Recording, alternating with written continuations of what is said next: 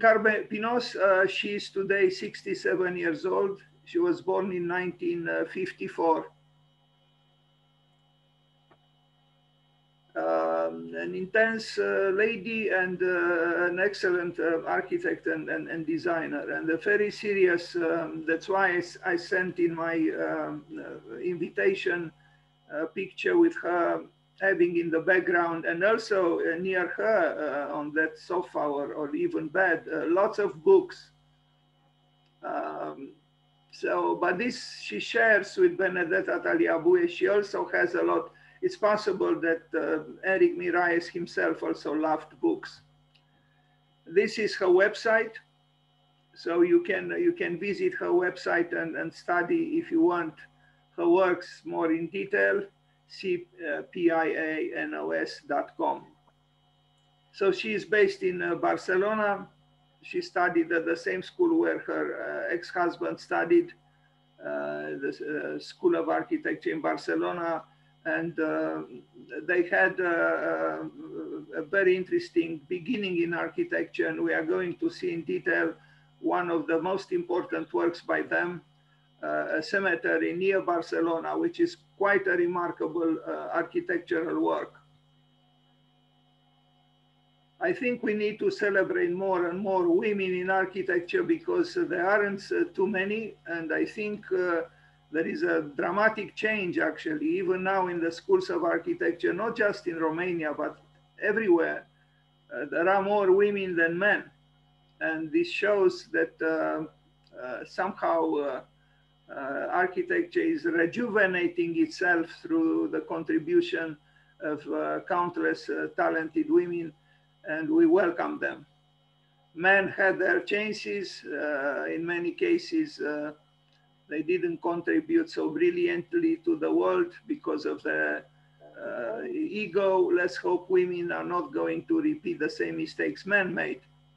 I'm not saying that men didn't have brilliant contributions. They had, but they also made their mistakes because of this unending assault on the earth.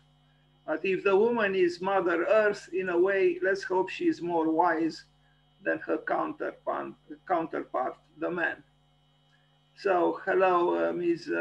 Pinos, Carme Pinos. She is very famous now, and she builds in other cities. She even builds outside of Europe, in Mexico, for example. And I saw a building by her in Vienna, and we are going to see that building. But this is remarkable because in the past, the woman was kind of living in the shadow of the man.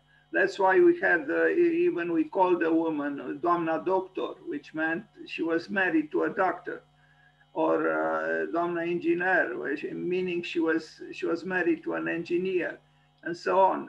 But things are changed.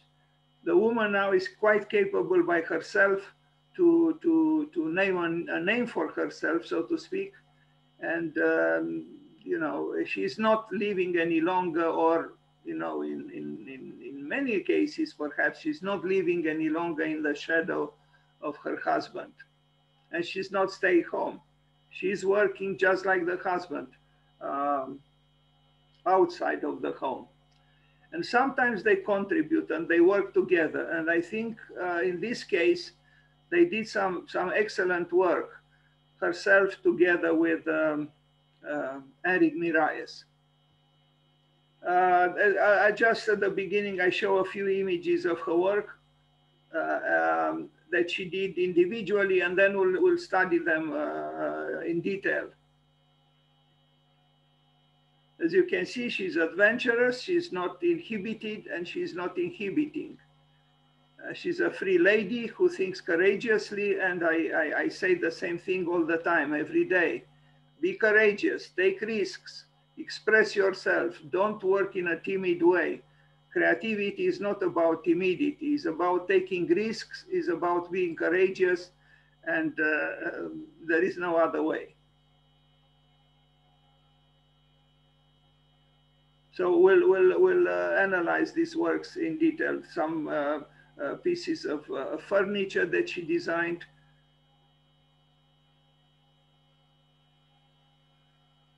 The good architect can do a lot of things, not just buildings, but also urbanism, even landscape architecture or gardening, object design or industrial design.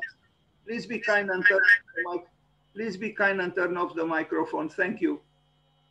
Unless you want to say something.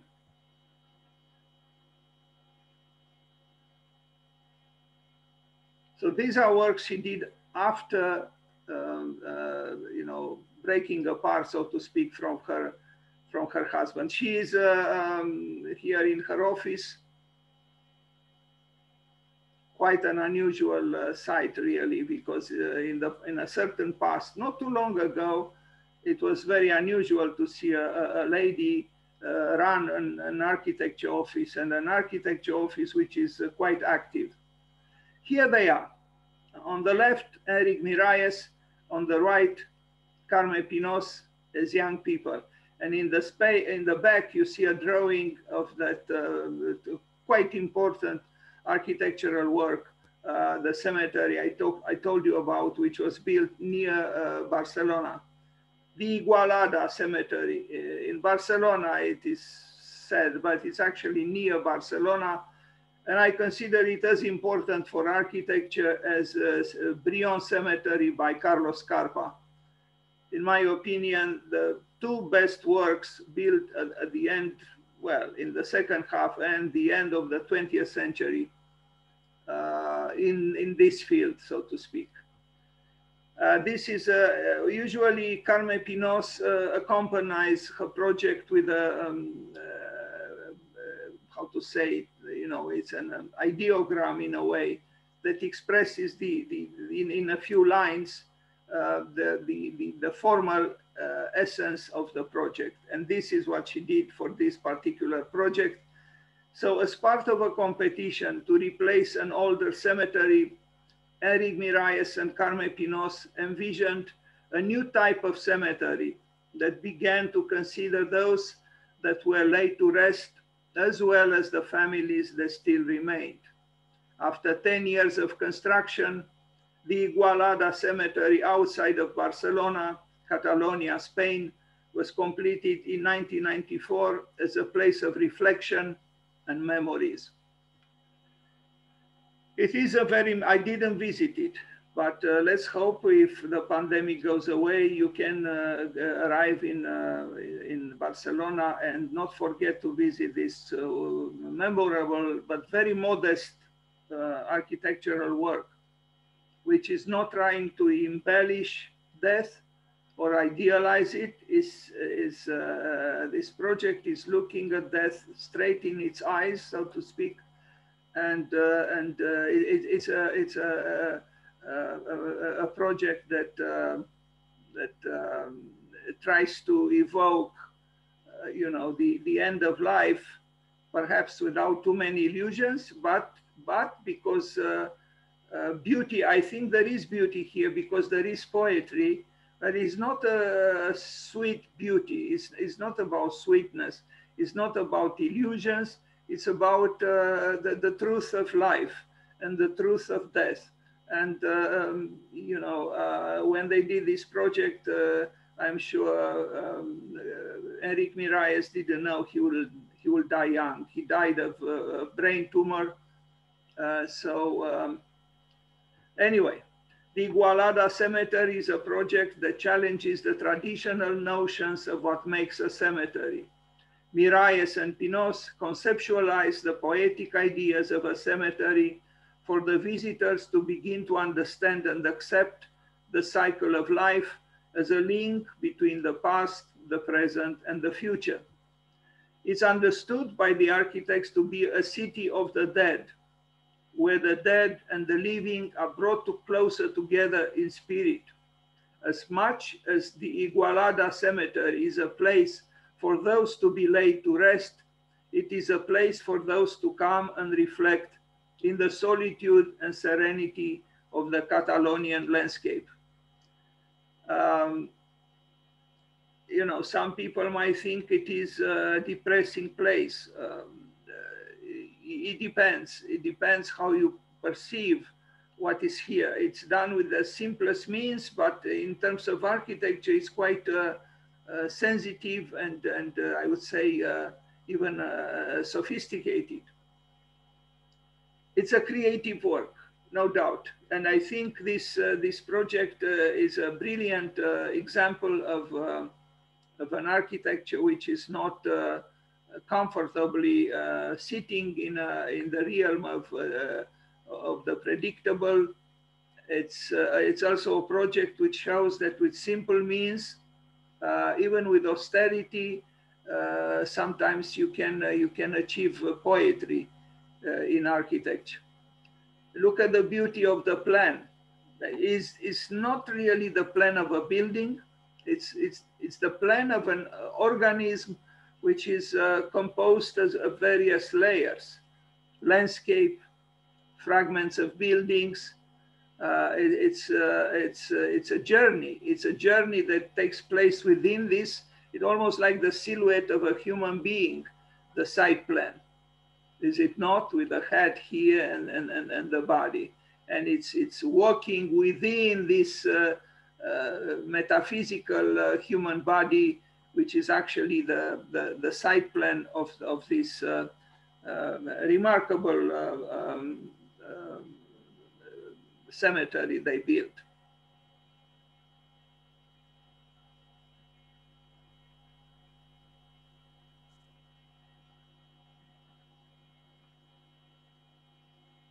I had the chance to attend a lecture by Enrique Miralles in New York City.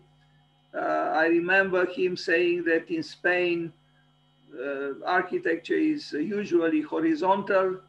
And I remember me asking him what about Sagrada Familia, which is vertical? And he said that yes, there are exceptions, and Sagrada Familia was one of them, is one of them, but usually architecture in Spain, now this is Catalonia, but it's still part of Spain, is horizontal. I like very much what I see here. You know, it's again, it's an architecture which is not meant to comfort in a pleasing way and in a misleading way. Actually, no. It's an architecture which is attempting to testify about the gravity of death, but is because of beauty, and I think there is beauty here. That gravity is actually transcended because beauty transcends, I would say, even gravity. Now, why are these shards, if I can call them so, on the floor, on the slab? Well, because in a way they represent perhaps the fate itself. You know, no one knows when one will have to say goodbye in this life, and you know, there is a level of disorientation, but this disorientation is because you are accepting that life is beyond our will. The human will is very sometimes self-confident, but that self-confidence is not always, or often it is not very legitimate or justifiable. Le Corbusier was very fond of the straight line to the target, to the goal, and he dismissed the donkey. He made fun of the donkey. He said that the donkey is zigzagging while the will of man is going straight to what man wants to achieve. Well, paradoxically, when he was older, he wanted to erect a monument for that very donkey he was making fun of, the zigzagging donkey. He wanted to build such a monument. He didn't build it, but he wanted to build it in India. I mean, even here, what we see, it's you know, it makes you stop and think: what is life? What is death? What is a hole in the ground? What is that slab that is accentuating the descent?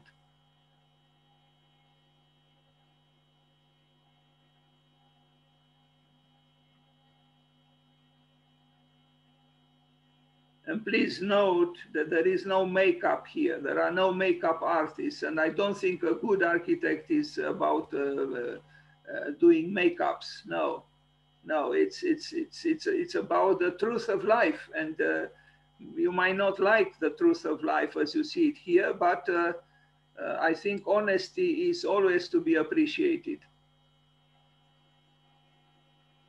I think they collaborated very well, and I regret they broke off, so to speak. It's possible that happened because the young Benedetta Taliabue was hired in their office, and I guess Eric Miralles fell in love with Benedetta, and Benedetta fell in love with him, and there it was, the usual story.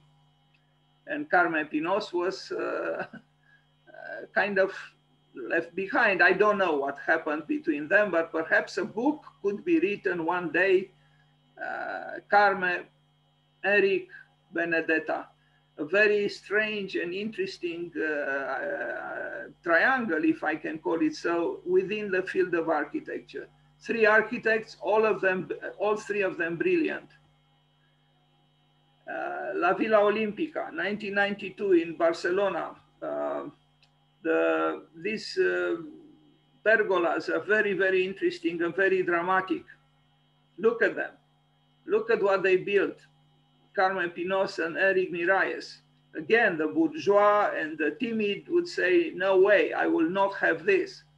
But again, the Olympics are about conflict, it's a competition. And what we see here, we see conflict.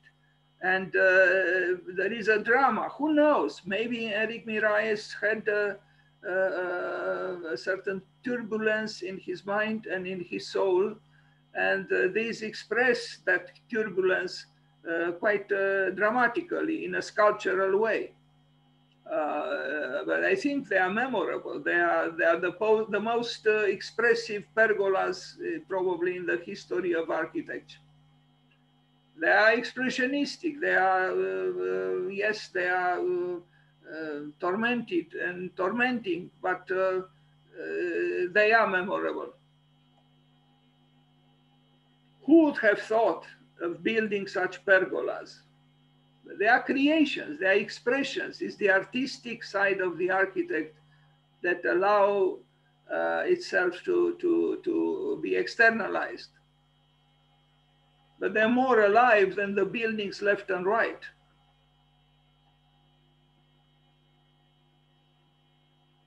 Now, Carme Pinos and Eric Miralles, they were not deconstructivists per se, although they worked around at the same time, but they appear to be deconstructivists, and to an extent they are, or they were. But there is, beyond the fragmentation, which would connect them with the deconstructivist movement, there is also a certain quest for a certain organicity that the deconstructivists didn't actually have. So there is a difference, I think, between the work of Eric Miralles and Carme Pinos and the work of the deconstructivists.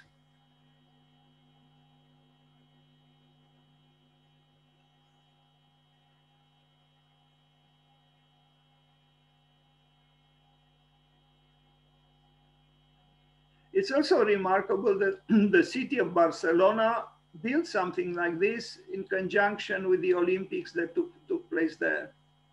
This shows that Barcelona is a very mature on one hand, but also adventurous city in the field of architecture and in the field of aesthetics, and of course in the field of culture. But let's not forget, Antoni Gaudí was from there. So there were precedents.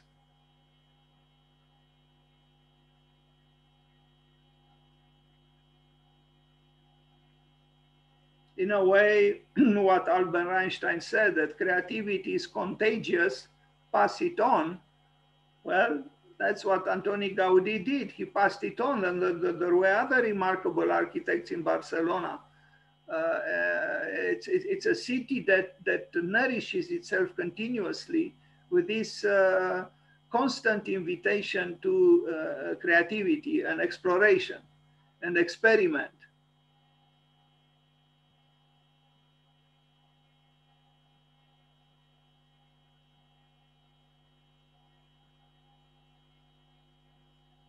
So this is a work done by Eric Miralles and Carme Pinos, or Carme Pinos and Eric Miralles, when they were partners in life and in architecture.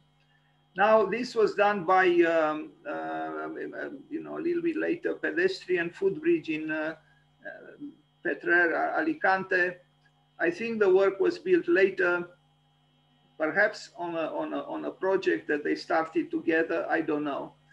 It's a newer work somehow, and there is a difference between what we see here and what we saw in the previous example.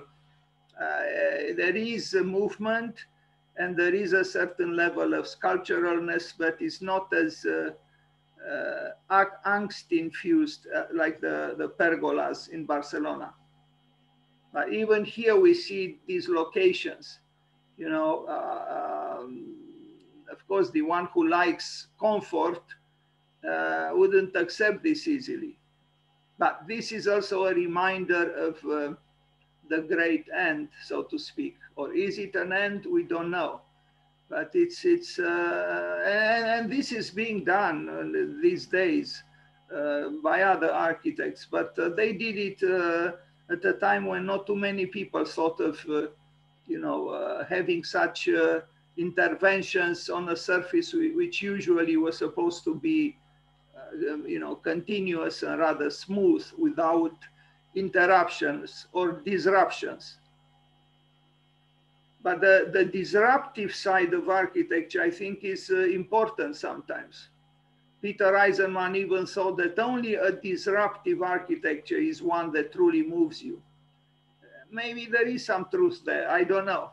Although I wouldn't be so sure. There are architectures which are not disruptive, and one cannot contest the significance. But let's not forget, Peter Eisenman was a deconstructivist when he made this statement. Another sketch by Carme Pinos, as she usually makes for each project. And here is the plan. It's an architecture of shards, of fragments scattered on the land. Now this seafront in Torrevieja, this is done by Carme Pinos, I think without Eric Miralles. It's truly remarkable that both Carme Pinos and Benedetta Tagliabue, not only that they continued the activity they had with their husband, Eric Miralles, but they actually grew both in quantity of works and quality. So they developed. It's a very interesting case, I think. And both of them.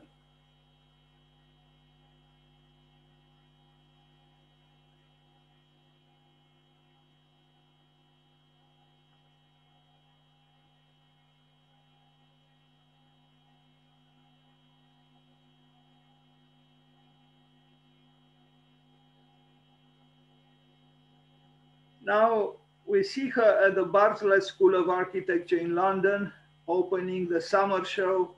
And I hope when the schools of architecture in Romania will open, we'll also have the density of such gatherings. We should have, like them, exhibitions that are challenging, that people are running towards, and with students and professors being thirsty to look at creative works. This is what we see here.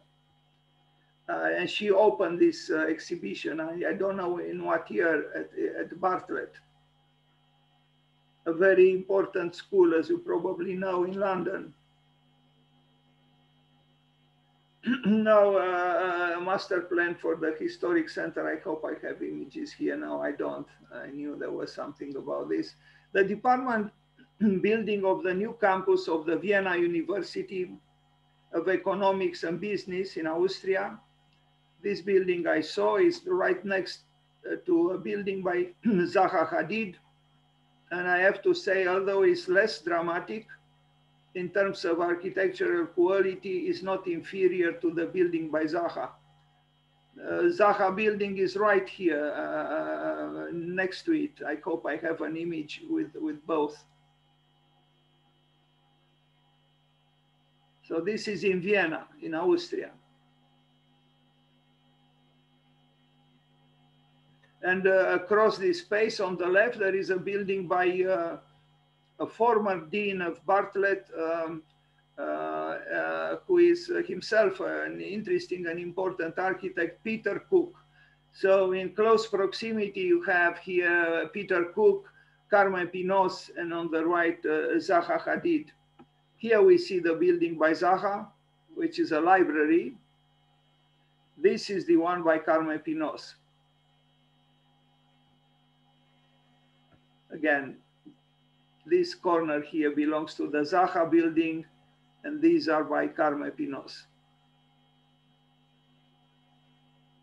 You see how she did the openings. The openings, meaning windows in the wall, they create an ornamental pattern on the facade.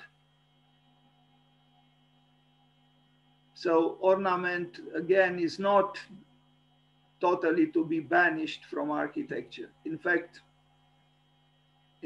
I don't think we can banish it. We need both structure and ornament.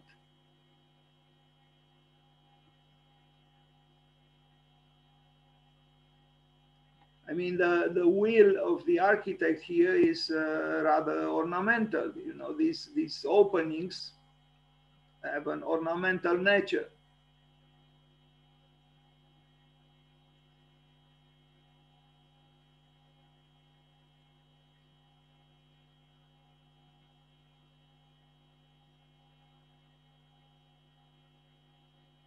We have to escape the determinism, the stubbornness of the functionalist view, where you have poles or columns and beams, and that they need to be expressed ad literam in the facades.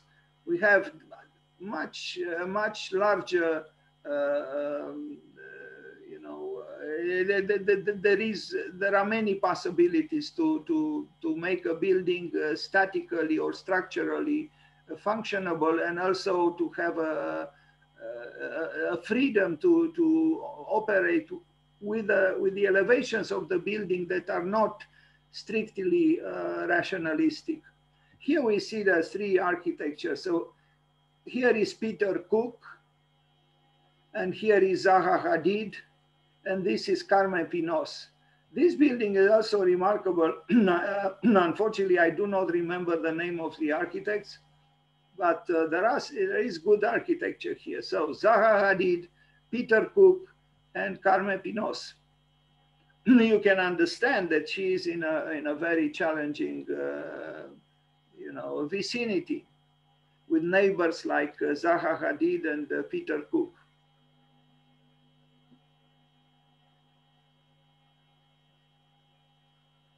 Although I admire Zaha Hadid, I have to say this building, which was admired by the students I went with to visit it, the building actually inside could have been anything. You know, it didn't communicate in any way that it was a library.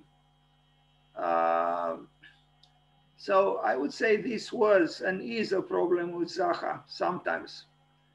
Now we go to Mexico in Guadalajara, where she built two towers. We look at Cube 1 and then Tower 2. I don't know if it's still called a cube. This is more of a cube than the other one, but it's an excellent building. Guadalajara has some very innovative architecture.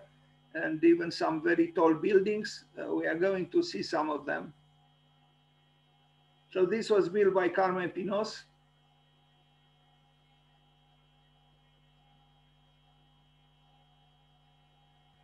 You see the facade is woven, is textured, is almost, I'm sorry, a textile work. It's almost like a fabric, no?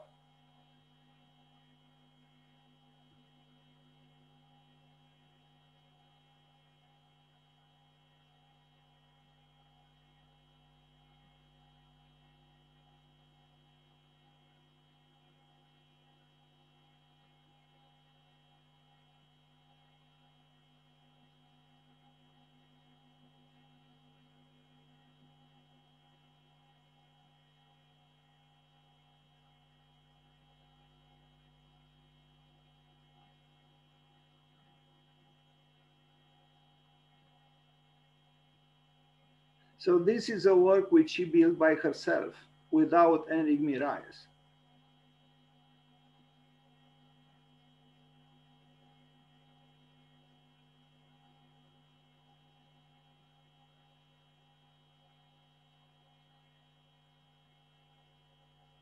But we look at the plan, the site plan, and the plan of the building, and we see the same dynamic architecture. And I would say even tumultuousness.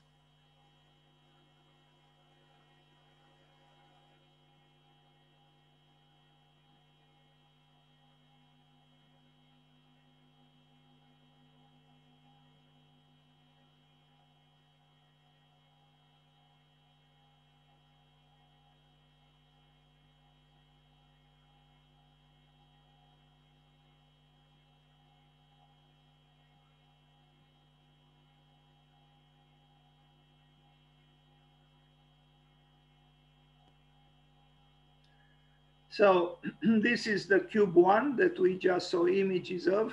We are going to see also cube 2. Cube 2 tower in Guadalajara, it's a building which is very different from the previous one, and yet you can see it's about the same architect.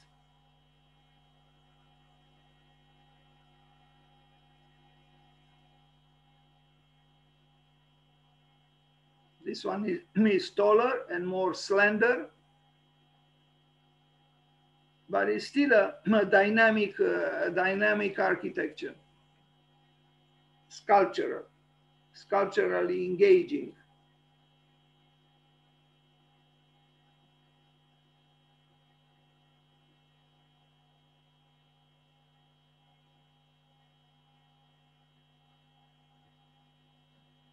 So this is a different kind of country that ex-President Trump tried to depict Mexico being. This is a culture that is complex, sophisticated, rich. There are important architects who built and build in Guadalajara, and the description in Hollywood movies of Mexico is not quite accurate. It's not a country of just thieves and drug dealers, crime and so on. No. I have been in Mexico, and I have to tell you, I met very proud people and very sophisticated who never thought of leaving Mexico. But the movies coming from Hollywood depict a different kind of Mexico. It's not. They certainly don't depict something like this. So this is the building by Carme Pinos.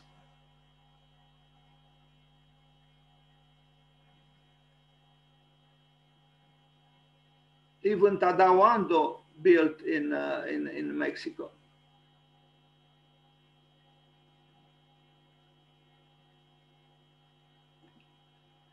I imagine this tower was built by a man or a group of men. I imagine this tower was built by a man or a group of men. I imagine this tower was built by a man or a group of men, but this tower was built by a woman, by a lady. And bravo to her. And it's taller than the other buildings. Not that architecture is about dimensions, but it shows the big change within the field of architecture and culture in general. The woman is more and more creatively present, and she has a lot to offer, and we better acknowledge it.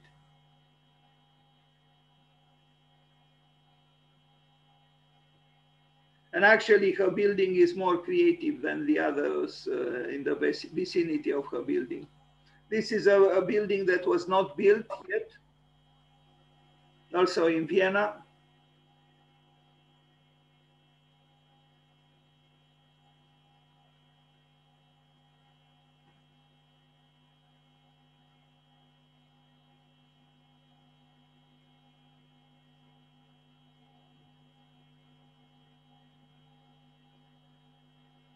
Now, this is interesting that both her and Benedetta Tagliabue built or contributed to a refurbishment, a restoration of an existing market, an urban market within the field of Barcelona.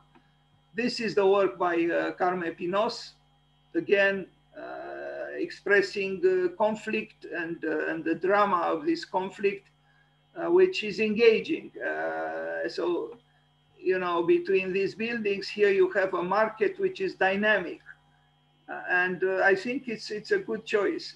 It is different from the market that Benedetta Tagliabue built. We are going to see that market not tomorrow, but the day after tomorrow.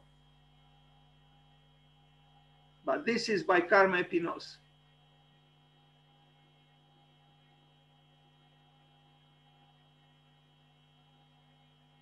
The power of the diagonals. The diagonals increase the dynamic quality of a building, always.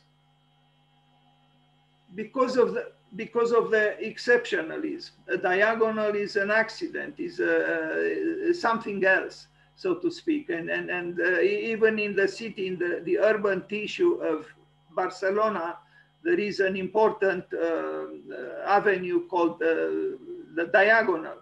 So the diagonal is fighting with a Cartesian system. And it is needed as such. Here is the proud lady, Carme Pinos, the author of this building. Here they are again, you know, the young Carme Pinos and Carme Pinos and Henry Miralles. And here she is probably in her apartment. Anyway, the Cube 2 of his tower, which you already saw some pictures of.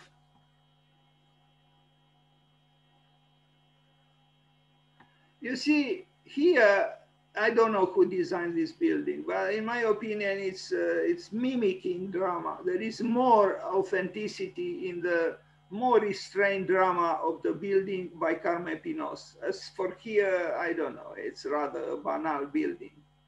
But the one by Carme Pinos is not.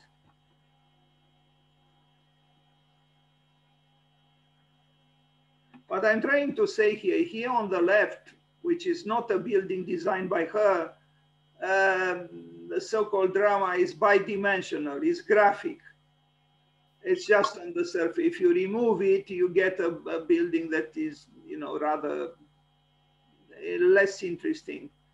But here, Carme Pinos didn't need to mimic drama or to have this kind of skin bidimensionally, you know, tormented, so to speak. So there is more inner force, I would say, in the building by Carme Pinos.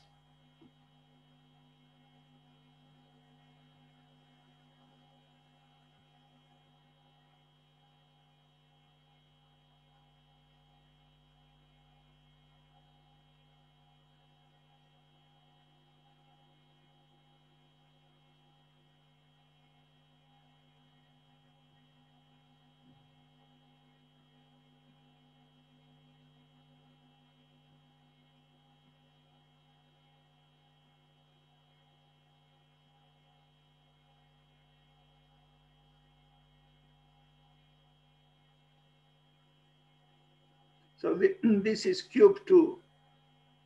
It's not really a cube, but it is called so.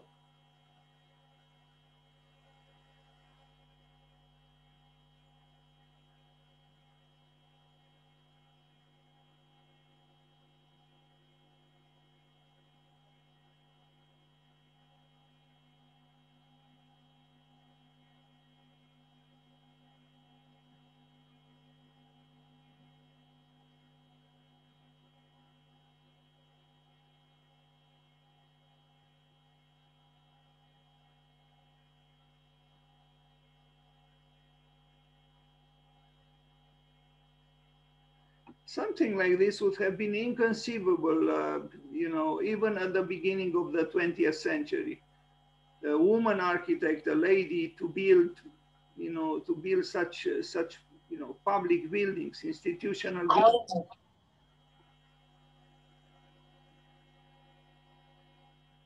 This is the beginning of the construction, an initial sketch.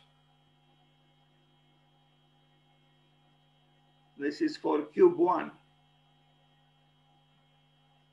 This is cube 2. Now, a single family house in the district of Vallcarca in Barcelona, again, that she built herself without any Miraes, quite a good building, is this one here with exposed concrete in a context which would have invited, you know, historicists, but she refused to work within the historicist, you know, mode, and I'm glad she did.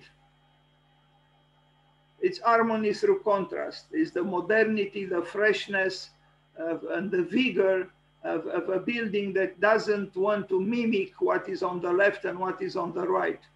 And it's a very good building.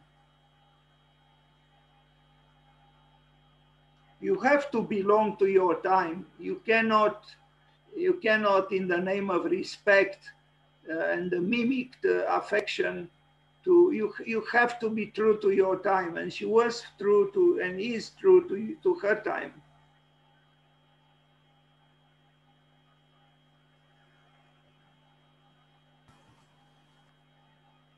Now, these are not within the house, but I show also from time to time examples of her interior design and object design. This is an interesting building, the Caixa Forum in Zaragoza. It's a building that proclaims the same sense of individuality and non-conformism. Look at this. You know, it's a building that is advocating, you know, togetherness, culture, acting as a coagulant for meetings, and the building has a certain level of instability, which is actually contributing to the ferment.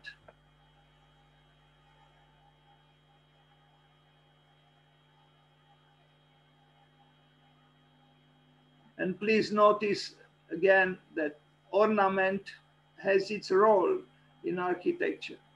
You know, this is not structure, obviously.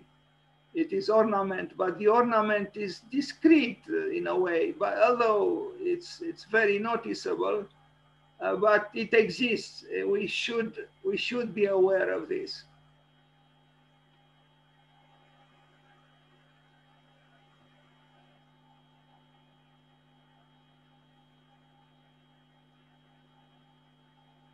It's a good building.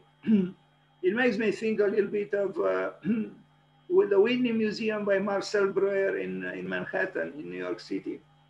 At night, there are they have the ability. The building has the ability to project all kinds of images on its facades, in its opaque on its opaque facades.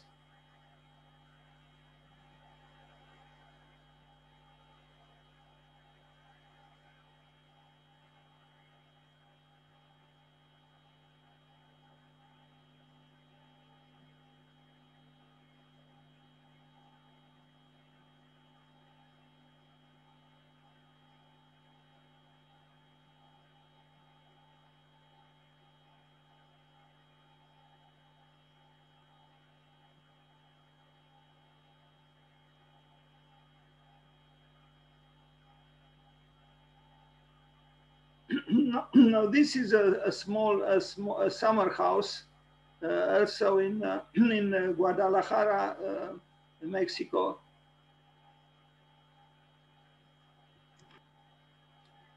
This building is a little bit less, but maybe appropriately so. It's a private building. It's a house. It's a home. It's not the the house of the gathering, so to speak. It's not an institutional building, it's not a public building. I find it a little bit less interesting, although what is interesting is her ability to merge the interior with the exterior. So it's this continuous dialogue between the outside and the inside. It's an open house in a way. Breathing communication between what is outside of the building and what is inside the building. And being open to dialogue, to this dialogue, even though its dimensions are not, it's not a big house, but it achieves a level of complexity which increases somehow the qualitative dimensions of the building.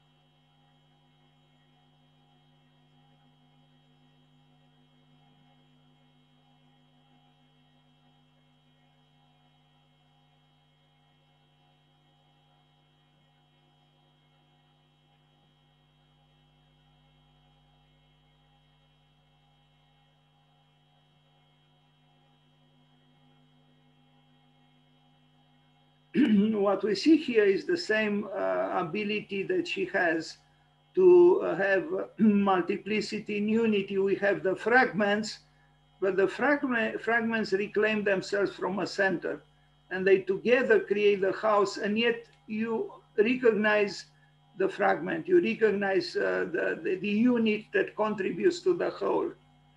Now, I will end this introduction in her work because she actually did some other works. Maybe we'll talk about it next year if I continue this series with some object design or industrial design or furniture design that she did. You can see all her works on her website.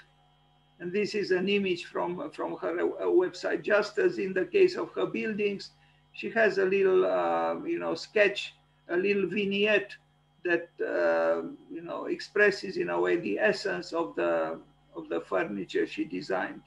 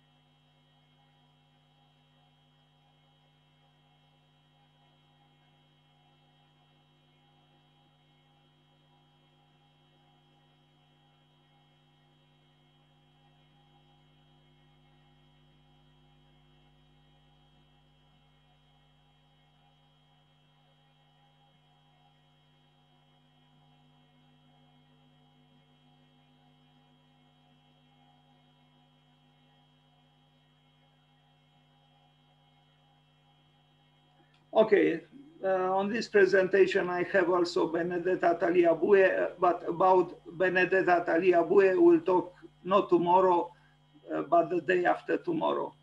Thank you, and let's wish happy birthday to Carme Pinos. Happy